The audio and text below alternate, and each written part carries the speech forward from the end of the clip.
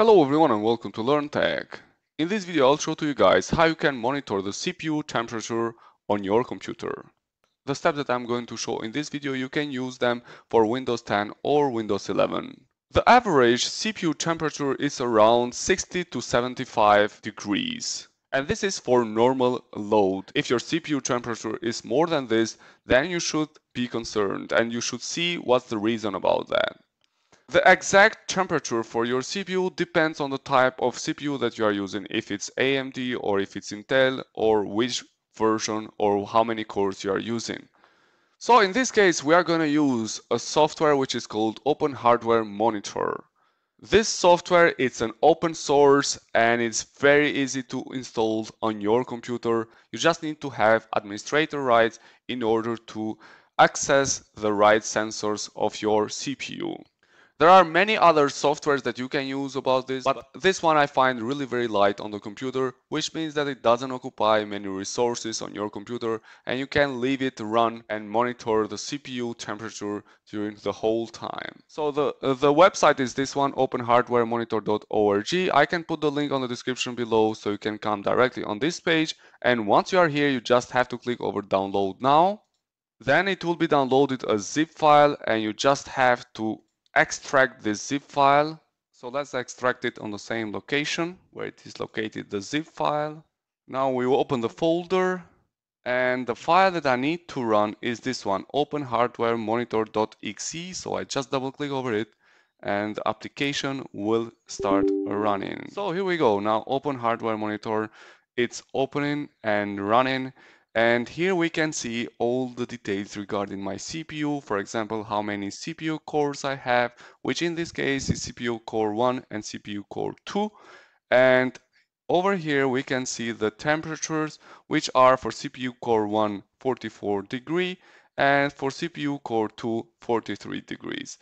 And this one CPU package, this is like an average of both of them, and in this case is around 45 46. This change time by time depending on the workload that your CPU is having.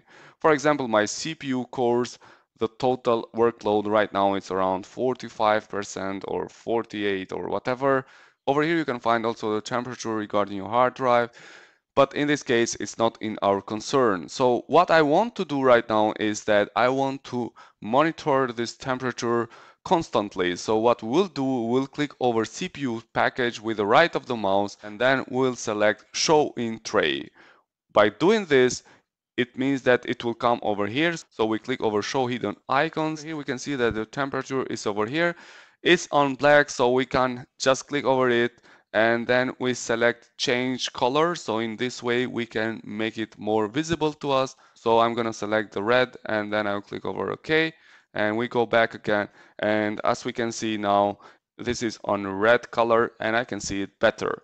If I want to have this on the taskbar, I just grab it and put it over here. So we just do a drag and drop over the taskbar and now the temperature is showing over here.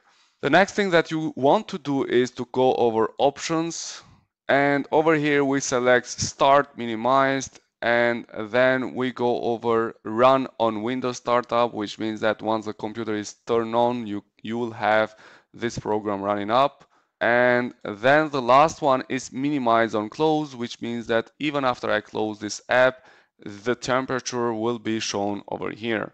So that's all that you have to do in order to monitor the temperature over all the time. And in case that you just want to see this just once, you just run the app every time that you want to see the temperature and then you just close it and that's it. But in this case, I want to monitor this temperature all over the time. So once I do all these configurations, I close the app and here we are. The temperature is again showing over here. The CPU package, the temperature right now is 45 degrees. And this number, it's pretty good because normally it should be like around 60 or 70. But in this case, the CPU is not so overloaded, so that's why it's this number. So that's all that you have to do in order to monitor your temperature of your CPU. I hope that you like this video and please do not forget to subscribe to see more similar videos like this one. Wish to you all the best. Thank you.